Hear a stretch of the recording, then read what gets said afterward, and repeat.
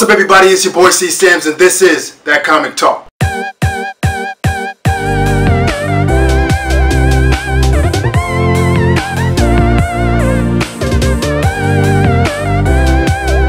So, Josh Brolin has been a very important character these last couple of months. He played Thanos in Infinity War, and he played Cable in Deadpool 2. This actor has a lot of range. He's able to range from the Mad Titan to the Cybertronic, a half-bionic man from the future. But there was something that I noticed between the two characters. There is a similar story that's being told by Josh Brolin between Thanos and Cable. So today, that's exactly what we're going to take a look at. I'm not sure if anybody else noticed it, but you know, here at the comic show, we definitely noticed that. So we're going to talk about the three things that we actually saw between the two characters, Thanos and Cable.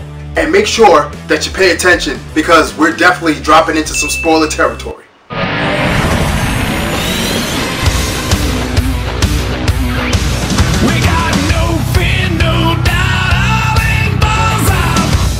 Number one, both of these characters had valid reasons to do what they had to do. Thanos thought that by balancing the entire universe, he was going to save the entire universe. He has tried it with different planets, and he has some type of strategy as to why he's doing this. I mean, if you think about it, his logic is very sound. You do experiments, you try those experiments, you take down the results, you continue those experiments to see if the results stay the same. He told this to Gamora. When he talked about Gamora's planet, how he killed half of the population and now it's a paradise, he figured by getting the Infinity Stones and snapping that finger, he will be able to fix and solve all the problems of the universe. See, so in a way, his logic was pretty much sound, and it seemed like he was doing the right thing. Even though what he was about to do was very heinous and very genocidal, he was going to save everybody left in the universe. Very logic. So now, we look at Cable. Now, Cable actually has the same type of predicament.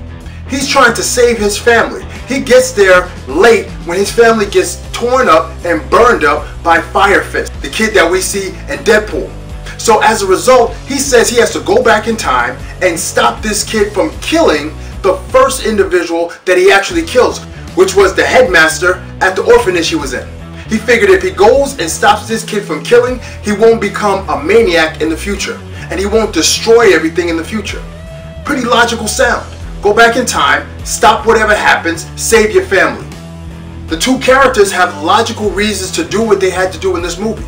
And it seemed as though that even though we had heroes that tried to stop this, Deadpool tried to stop Cable, the Avengers tried to stop Thanos, at the end of it, they still was able to maintain their logic, maintain their composure, and solve the issues that they looked to solve. At the end of the story in Deadpool 2, Cable's family is safe. At the end of Infinity War, Thanos snapped his finger and fixed the entire universe, at least in his mind.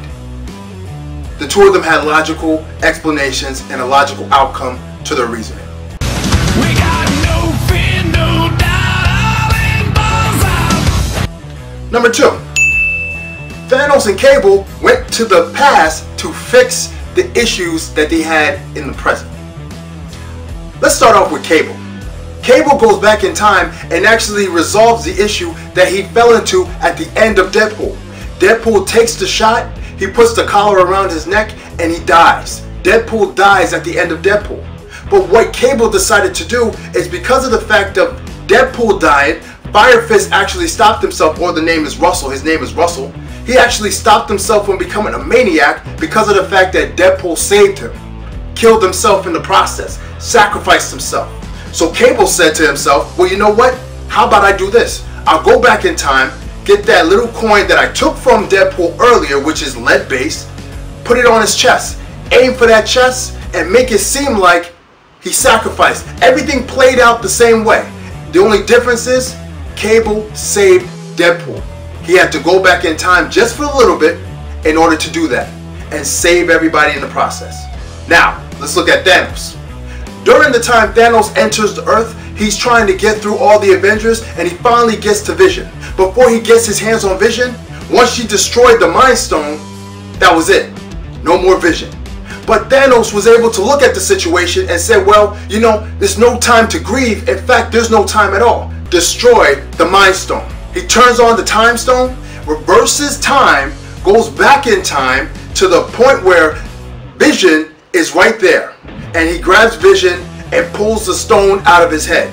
You see, the two characters, Cable and Thanos, goes back in time, a little bit back in time, in order to correct the things in the present. At the present time, Thanos was able to get all 6 stones, and Cable was able to save Deadpool and also fix the issues with Russell. Did you catch that? We got no fear, no doubt, all in balls out. Number 3. They both became satisfied fathers. This movie is showing the story of 2 fathers, Cable and Thanos. Thanos is a surrogate father for Gamora. He ends up killing Gamora in order to obtain the Soul Stone. By doing this, he had no choice but to complete his mission. He snapped his fingers and wiped out half of the universe. At the end of the movie, he sits down and he looks at a sunset. He's able to rest now. He's able to relax. He has done his job. He has maintained his composure, and he has satisfied his whole being of being there, which was to destroy half of the universe in order to save the rest of the universe. By him doing that, he was a satisfied father looking out into the sunset. Cable, he ended up doing the same thing. By saving Deadpool, he was able to save his family. By looking at the teddy bear that was filled with his daughter and his wife's blood, he saw that the teddy bear was clean. Therefore, the 2 of them were safe in the future. He was able to end the movie as a satisfied father, even though he may never see his daughter and wife again because now he's stuck in the past. Just like Thanos, he will never be able to see his favorite daughter Gamora because she's dead. The 2 father figures were able to be satisfied at the end of this movie. Job well done, their mission was accomplished. We got no fear, no doubt, all in balls out.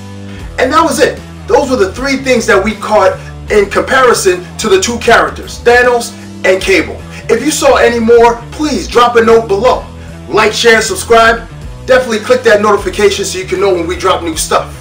Also, check us out on social media. We're all over the place. Facebook, Instagram, Twitter, you name it, we're there. Once again, this is That Comic Talk.